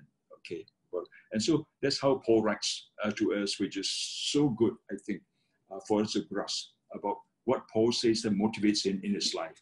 Paul writes 1 Corinthians 9:19-23. Though I'm free and belong to no man, I make myself a slave to everyone to win as many as possible. To the Jews, I became like a Jew to win the Jews. To those under the law, I became like one under the law, though I myself am not under the law, so as to win those under the law. To those not having the law, I became like one not having the law, though I'm not free from God's law, but under Christ's law, so as to win those not having the law. To the weak, I became weak to win the weak. I become all things to all men, so that by all possible means I might save some. I do this, so I do all this for the sake of the gospel, that I may share in its blessings. See, look at the amazing mind of Apostle Paul. Totally preoccupied with about the kingdom and the things of the kingdom. Okay, how kingdom concerned he is about whatever he will do, as long as he can extend God's kingdom without, of course, compromising his own values and his own standards. He will do it, okay, like that. And I think that's what should capture our heart and our mind really as spiritual leaders, deeply concerned about the impact on the kingdom. That, for example, earlier question was asked, can a political leader be a spiritual leader? Of course, if they're Christian and seeks to honor God and live by God's values and standards.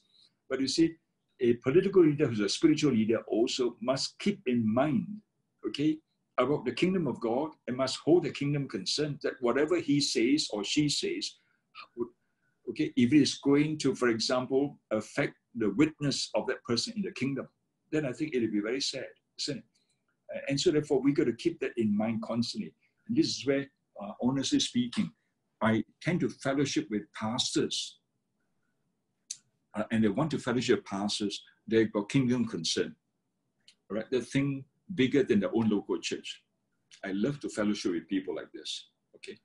Not thinking about my own local church, but there's nothing wrong with it, thinking we should be concerned about our own local church. But, okay, these people have got greater heart, a heart for the kingdom of God, and not just my own local church.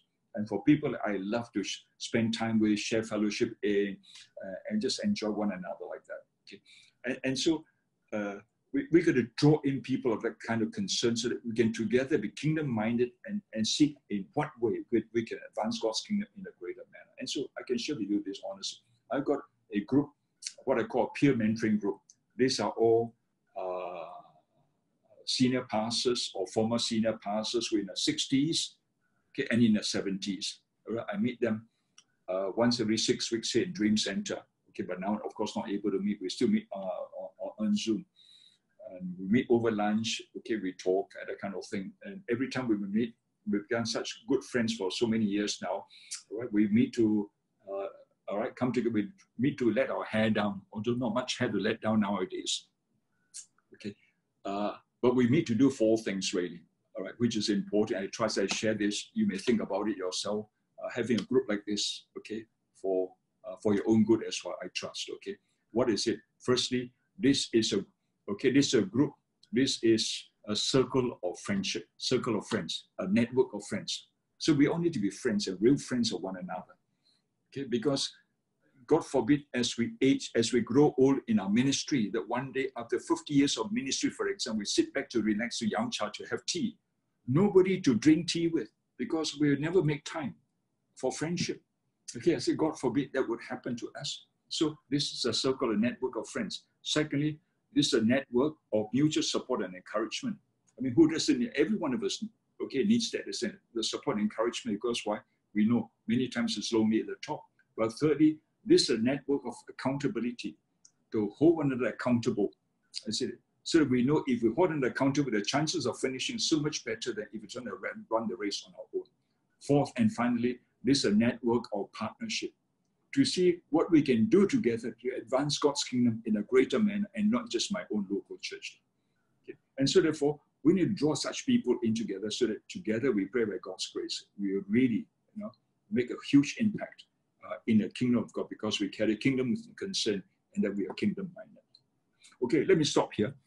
I'll carry on. I'll finish the rest of it tomorrow and the last bit. Okay, all right. Let's have a time of interaction together. I think I've spoken enough. I think, okay, you've been hearing enough, long enough. I think it's enough of that. Well, thank you, Pastor Daniel, for inspiring us and challenging us. With terms of what we can do to lead and to exercise leadership. So in light of that, there are some churches where the clergy does all the leadership, all the ministry, and in some churches, all the lay people does all the ministry. What do you think is the right balance? How do the lay people work with clergy?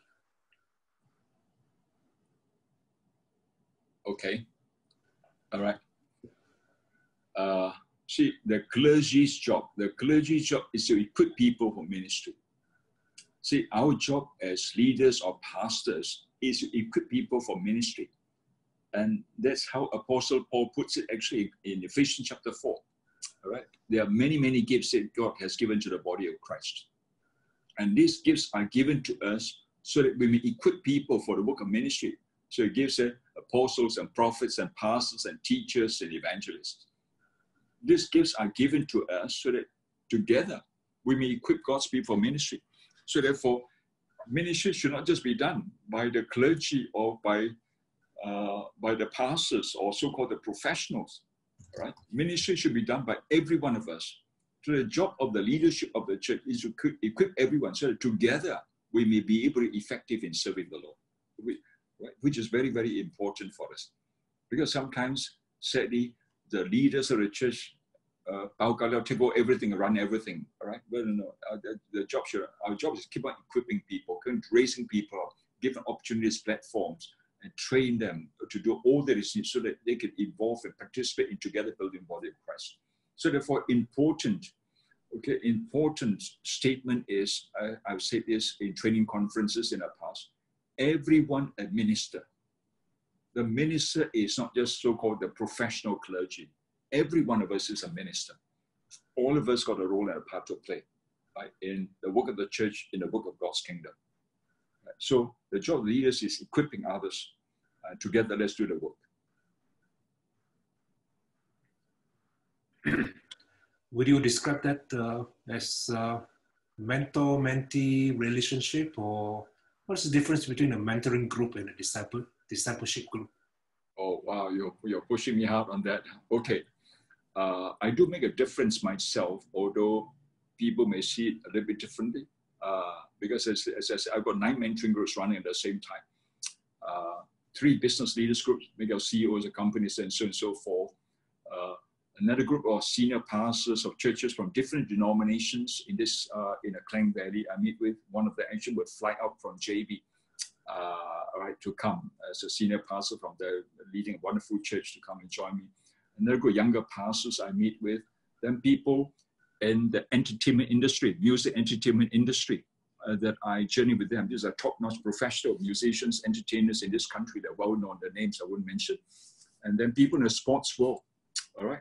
People play games for Malaysia in football, in badminton, in golf as well, that I journey with them. Then also, there's a group of politicians I journey with as well. And some of these are well-known names likewise in this country. And so another group of young working adults. So I journey with them, okay? I call these mentoring groups and not discipleship groups. Why? Because discipleship groups, very much like Jesus' 12 disciples, discipleship groups are close-ended. No new people can join. Okay? No, I don't want that. I want to have a slight liberty to bring 1 or 2 or a few more new people in as and when needed. Okay? But a discipleship group is close-ended. No new people can show up like Jesus 12. Okay, like that. Okay, I don't want that. Secondly, in the case of discipleship group, it is very, very close up. It's very, very, tight with one another. What happens? They must meet at least once a week. Because if you don't meet once a week, it is not really quite a discipleship group. So therefore, it's not really very tight. It's very close up with one another. Thirdly, what happens in the case of a discipleship group, there's a discipler and the disciples. In us, it is very much a teacher-pupil relationship. I'm the guru, I'm the rabbi. The rest of you, you are learners, you are students. And I don't want that. Okay, I said there are things I can learn from you, or even some of the younger ones. Okay, I want to interact and share. One of my mentoring groups, for example, two young ones I brought in to join young working adults. They're both 22 years old, but they're smart and sharp and outstanding. Okay, there are things we can learn from them. So in the case of discipleship group, it is very much a teacher-pupil relationship. But in the case of mentoring group, okay, it is one whereby I can learn from you as well, not just for me to impart, for me to learn and glean from you, okay, in the process. Then another area is that in the case of the mentoring group, I expect all these people, these mentorees, to do work and good work and homework and hard work, right? Because the more work you do when we come together to interact, the more we learn together. The less work you do, the less we learn together. So therefore, I put the onus on, okay, these mentorees. Unlike a discipleship group, the onus is placed upon the guru, the rabbi, the teacher to teach everything, and people just absorb to take in whatever. No, I don't want to see that as well. I want to throw the response onto the mentorees and say that you've got to play your part, play your role, do all the readings I tell you to do, and we come together. We can talk about, not just on the subject there, we can talk anything under the sun, okay? From politics, potatoes, or whatever else we talk about, including our own personal life, family, and everything. We open it up and talk about it like that. So these are just some of the things, okay, about discipleship mentoring group. Someone mentioned that in some churches, there are no pastors, and so the shepherding work is done by lay people who are also deeply involved in the corporate world. So they have their work, their professional careers, their families.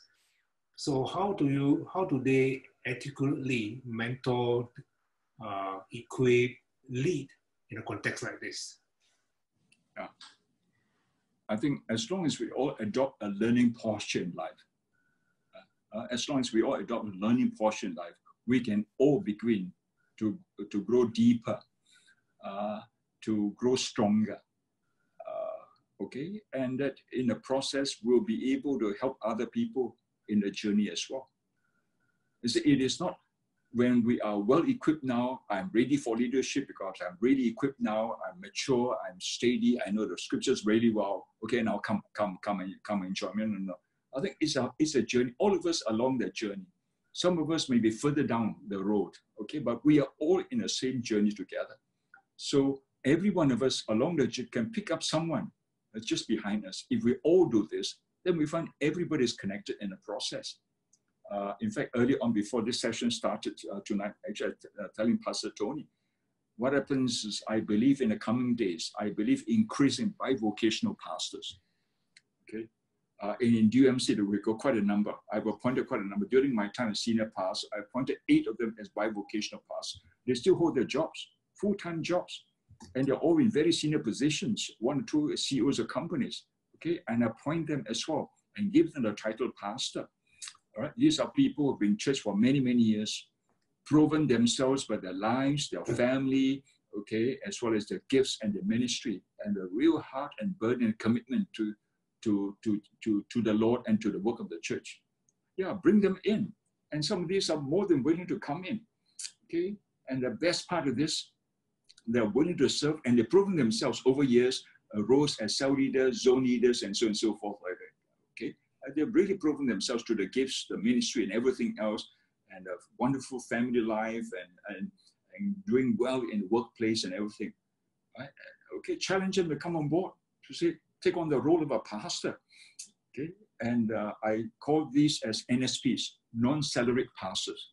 In other words, they're not paid. Okay, but they're happy to serve and more than happy to serve. Okay, there's an emergency. all right, under in the particular zone under his responsibility, we step in to help to cover. Those of us so-called quote unquote full-time, we step in to cover those when he or she is not able to. But otherwise, why not? You know, some of these NSP so-called in DUMC, they're some of the most outstanding servants of Lord that we know, who are doing phenomenally well. On one hand in ministry, on the other hand out there in the marketplace. So it can be done. Okay, I would say if friends stretches people, you know what? That's a motto I have, right? People will not die from overwork. People will die from underwork. Amen. Really, all right. Okay, I learned this from a great man of God and Dr. Safir Afia. Okay, maybe Dr. Lee might know him. Great man of God. Safir is now close to 90 years old. Okay, I was an outstanding Christian leader, okay, in this world, really. Years ago, when I was General Secretary at NECF, and also leading DUMC at the same time, actually, all right? So I was actually overtime, okay, leading DUMC, pastor DUMC, as well as General Secretary at NECF. He called me up one day and said, Daniel, you know, I'd like you to write a chapter on the church in Malaysia, because I'm going to edit a book called, okay, Church in Asia, Opportunities and Challenges, and this book is actually available. Okay, it's okay, and I said to him, okay, Dr. Arthur, you know, I'm so busy, you know. He said, you know what? He said to me, that's the kind of man I'm looking for. That's the kind of person I'm looking for. I'm not interested about people who are not busy. I'm interested about people who are busy, and people busy can be pushed and pushed hard. And I learned from him, really. Of course, I burned both ends of the candles, and I'm so glad I wrote it. Actually, chapter is the church in Malaysia. Okay, I wrote it. And in fact, John Roxburgh, some of you might know, a wonderful church historian. And John Roxburgh himself came up to me and told me, you know, Daniel, the chapter you wrote is so well written, so good, actually. And so I'm so glad I've been pushed to do this. And because, okay, he pushed me, so I learned, right? Overwork, work hard. Overwork will not kill a person. No work will kill a person. Okay, so those of you who are listening, my friends, okay, if you're out there doing well in the corporate world, could you just take on as extra responsibility in church and avail yourself, maybe as a bivocational pastor. And then in the process, equip, like going for evening class, like for example, classes like this right now we're having. Okay, that's how we equip ourselves. And so I call this as training on the run. Okay, as we are running, we have been trained. Okay, so this is called training on the run as we go along, and it's possible. And honestly, that's how I actually did my doctoral work. My doctoral work, actually, I was still senior pastor, full-time, everything like this. Okay, 6 weeks a year, over 4 years, I flew over to Asbury Theological and to finish on my doctoral work. Okay, and I did everything, but still leading the church life. So it's possible, it can be done. One final question for tonight.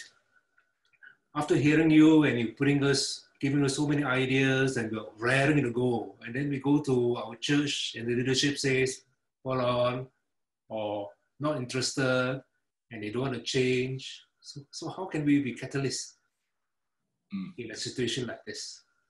Oh, I thought your church is already, all your churches are ready to fly already. You cannot wait. Okay. All right. Okay. Well, if that is so, okay, if that is so, I pray it is not the case, but if that is so, I would say firstly, pray. Well, everything starts with prayer. Firstly, pray for your church, pray for your leaders, okay?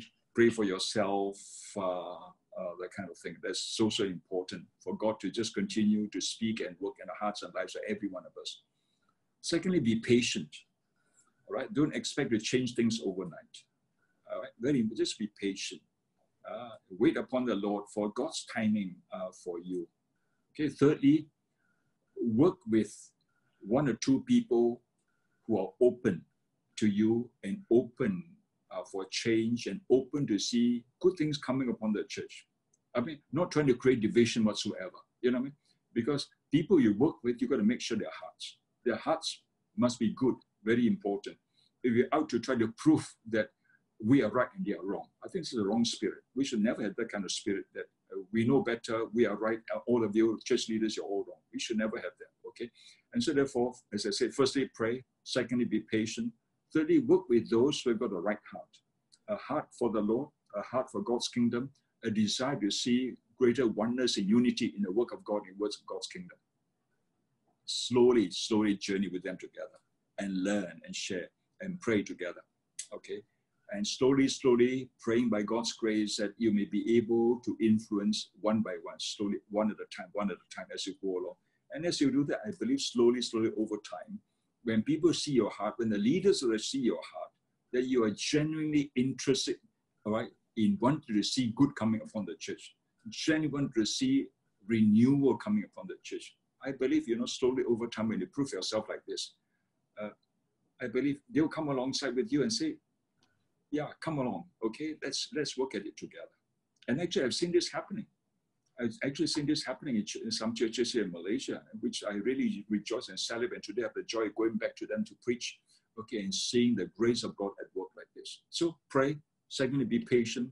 Thirdly, work with 1 or 2 or 3, whatever people who are open to want to see change, who has got a right heart, not a heart of division, not a heart that is proud that we know better than all of them. No. That is open, transparent, teachable, willing to be corrected, okay? A humble heart and a teachable spirit, and together learn and grow and journey together. Because then and continue to remain faithfully serving. Always be positive and serve. Because if you do that all the time, people will see your heart, people will see the posture, okay, of your life. And I think slowly you find that you'll be more than willing, because as you pray hard, God, I believe, will slowly affirm you. Well, thank you very much. I think tomorrow's session will be even better. Okay, we need to close here. So thank you, everybody. We'll see you again tomorrow. God bless.